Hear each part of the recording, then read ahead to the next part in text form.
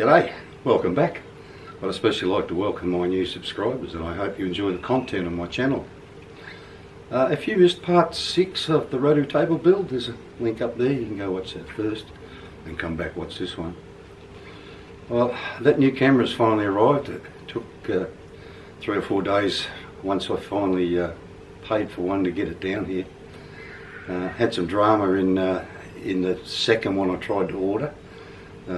They spent 4 days checking the quality control, and when I asked him why, he said, "Oh, it's a second-hand one." And I thought I was ordering a new one. In fact, this one is second-hand as well. And this one isn't the model I wanted. This one is a G5X Mark II Canon. I was after the G7X Mark II. But anyway, so it's there now, and we can get on with making some decent videos again, I hope. So follow me over there to the bench and I'll show you what we're going to do in this video. Alrighty, so I ordered a piece of this inch by 3/8 or 25 by 9.7 as they listed it, and what I intend to do is make some clamps for the top of this table. Not all that dissimilar from what I made here, except it won't have these steps in it. I'm going to round the end, and in this end of it I'll put a bolt, an adjustable bolt, so you can adjust it up and down like that. If you're wondering about what this setup here is, while I was waiting for this camera to arrive, I made this up. I was thinking about how can I clamp this thing on the table, but to round the ends off. So this is what I've come up with. I'm going to have to make sure I get these slots right or it won't work, or I'll have to put another hole in the table in one or the other. I'll just bump that damn camera. Anyway, so that's where I'm at. While I was waiting for everything to show up, I got in and gave these a hit with the fly cutter, and I've done all the left one for you guys to see, and it's still a beautiful job as per usual with it. Fabulous. Anyway, so let's head over to the mill and get on with, we'll fly cut that one and we'll set them up, do all the slots and drilling and tapping for threads, and mill all the angles on it like this.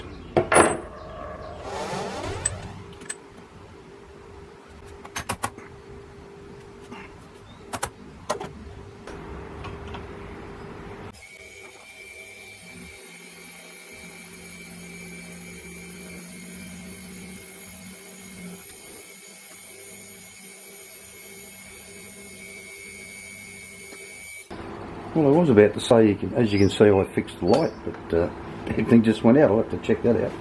I've got this one I bought a while back, just battery powered. But look at that, beautiful. Absolutely glorious. And you may have noticed it was cutting on the way back just because I haven't retrimmed the head, but for as long as it's cutting like that, I think I'll leave it alone. Right, so we'll get on with the rest of it.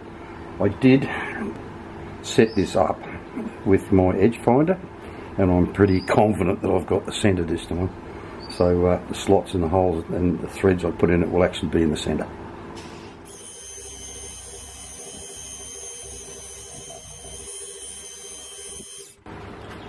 When I was doing my maintenance, I found a massive amount of play in the Y-axis jib, and it's kind of improved the finish I get in there now.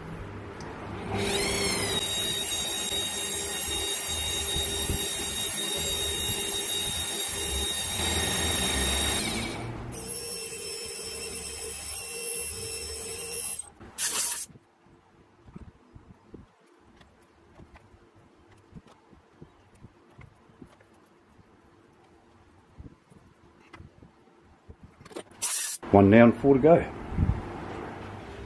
Alrighty, so one of my viewers expressed a little bit of delight at me making a drawing the other day, so I thought I'd make his day and do another one. I don't know whether you can see that in the video, but that's all the dimensions for it. But we'll get on with this.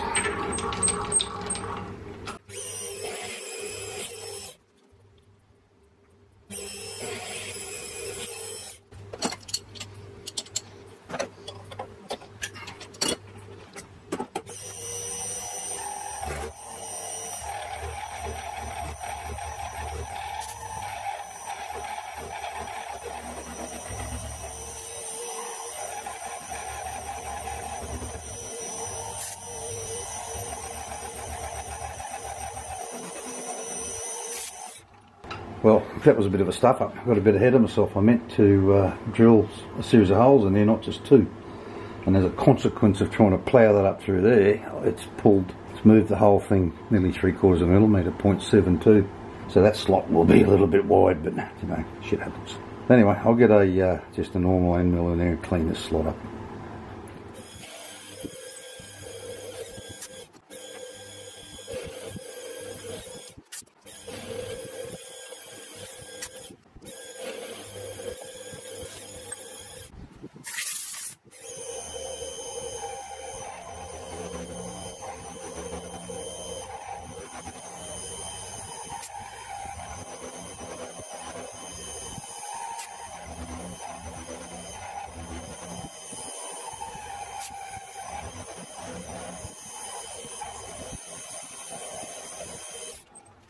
Well, that went a whole lot smoother than the first one did. That's the last one. So I won't bother boring you with cleaning the edges up with the normal 8mm end mill. So I'll get that done.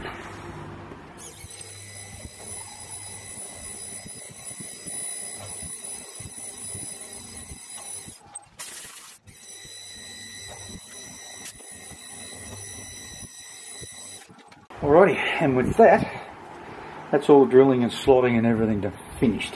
So all we've got left to do with these now is put the chamfers or angles on here and round the ends off.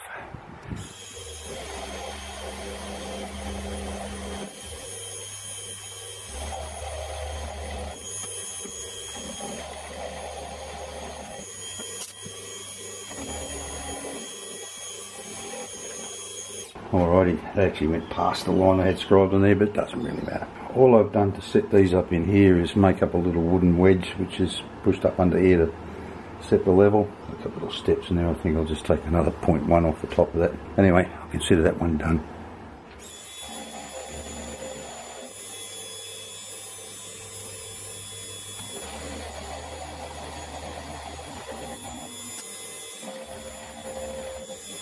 Once again, I just used the same piece of timber and wedged it up underneath there.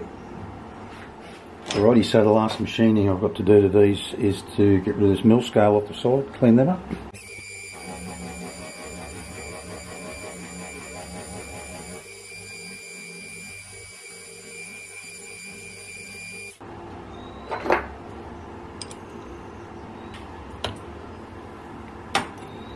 Absolutely fabulous finishes on them. Beautiful. That's why I've gone with the fly cutter. So once I get all these knocked over, and I'm just going to do one side of each of them, then flip them over and reset it, and then do the other sides. We'll get this off here, clean it all up, clean everything up. So it's a hell of a mess. Get the rotary table on there, and we'll round the ends off. At this point in the video, I'd like to thank my patrons. Their support is greatly appreciated. If you'd like to become a patron, there's a link down in the bottom in the description. You can join up there and toss me a couple of dollars every month. If you don't want to become a patron, there's always buy me a coffee. You toss me a couple of dollars in there, or there's always that thanks button down there. That's another way you can support this channel. Alrighty, so I have to fess up something. I've never used a rotary table before, ever. Now I said I'd explain this setup to you. I started thinking, how can I hold this down and rotate it around to, you know, cut the round on there. So I thought, well, it's got to be pivoting around the centre, so I can use this 6mm thread in here to clamp something down. And this hole has been located exactly like equal distance from these three sides, so it should be able to rotate it around there, no problems. So I machined this up out of one of those gate hinges I have here, and I kept thinking, oh yeah, 8mm bolt, so it's 8mm, 6mm drill, yeah, thick enough wall. And then when I was drilling it out, it just broke off because there's nothing left of it. Because inside that hole is 6.7, not 8. But anyway, I'll use this, put that down in the hole to so it'll shim out the 6mm bolt. Put a big washer on the top of it, down over there. Now, when I machined it up, I forgot about this recess here, so I'm just going to set a washer on top of there.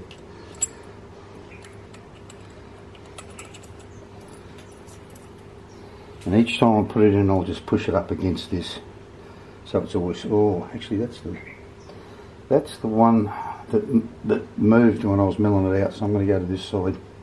I always go to this side. That's what I'll do.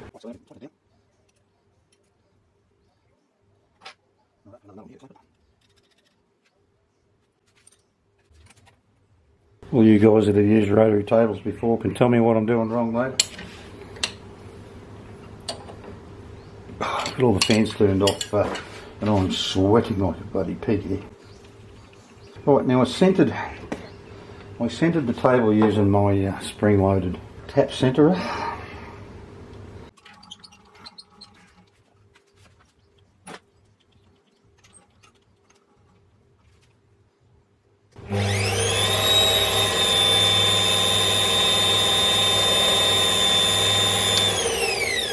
That's just touching that, so I'm going to zero the Z there, wind it back out a bit, lock that spindle. Alright, and you may have noticed that these nylon plugs have arrived, and I'm wishing now that I'd gone to 12.5 down and there, because I'm going to have to cut a little bit off the end of all of these. Anyway, here goes nothing. See if we can't round these ends off.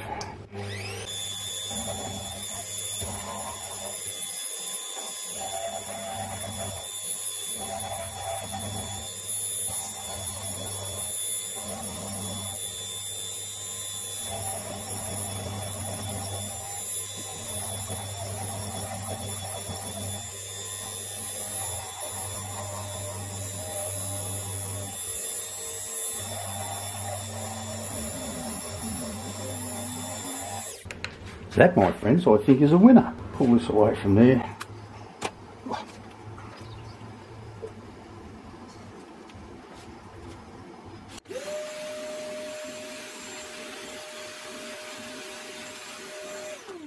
Oh, I cannot believe how much I'm sweating right now.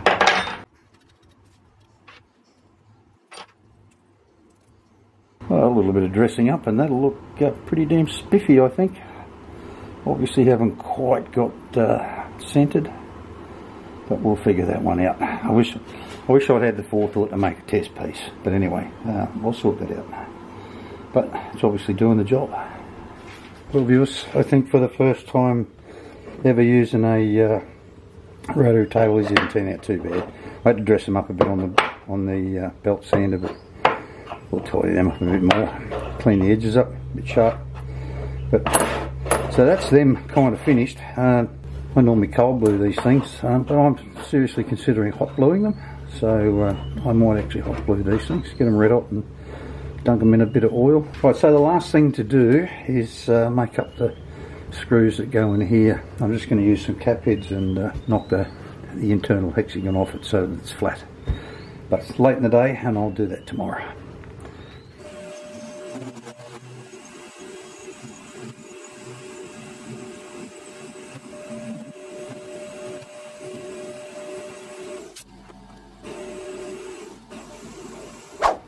Alrighty, so I knocked the backs off them as you just saw. I made two longer ones and two slightly shorter ones. I can always make some more later. I've had a bit of a think about it. I'm going to hot blue these three here, and this one is the one that moved, so it's really obvious which one it is. I'm going to cold blue that one. This is a bit of a test sample. Anyway, we'll get in and we'll hot blue these things. Got a bit to go get my oil. Get it ready. Get rid of this from there.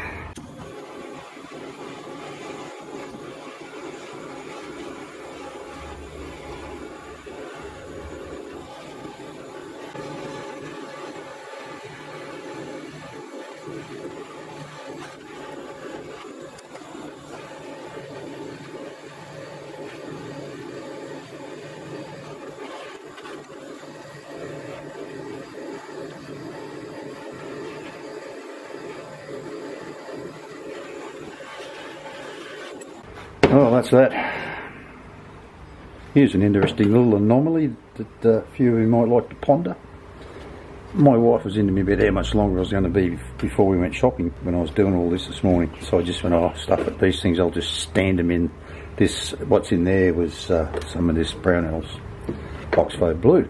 So I'll just stand them in there and just have a look when I get back from shopping, see what they look like. Well, in the end I was about 45 minutes longer before we left. I came out and the two longer ones had turned black. So I just stood, and there was a little bit of oil in this lid here, so I just stood them in that oil, went shopping, put these two back in there. Well, because when I looked at them, they hadn't changed at all, not one little bit. Now that one there, it fell over, so it was lying in there on its side. Now some of it's gone black and some of it hasn't. And I noticed that where it was lying on the side, it's gone all rusty. Whereas this one was left standing on its end in there, still nothing, after more than 2 hours of standing in there. So what's going on here? Is that one because it had the Brownells on it and it was now on its side and open to the air, whereas this one was still submerged in it? Not sure what's going on there. So if you know what it is, let me know. Well, viewers, the bluing didn't go well. This is the cold blue one. That is the best for the hot blued ones. As you can see, not great. You can actually scratch it off. I was looking at them when I was heating them up, thinking I didn't have them hot enough and couldn't get them any hotter. So I think I'll be cleaning these up and cold blowing them like this one. Anyway, that's it. That's them in the way they're to be used. I hope you've enjoyed this video, and if you did, make sure you give it a great big thumbs up and smash that like button. Next video I'm going to have something a little different for a change, so make sure you come back next week. So that's all we've got time for this one. This is done, and I'll see you next week. Thanks for watching, and bye bye.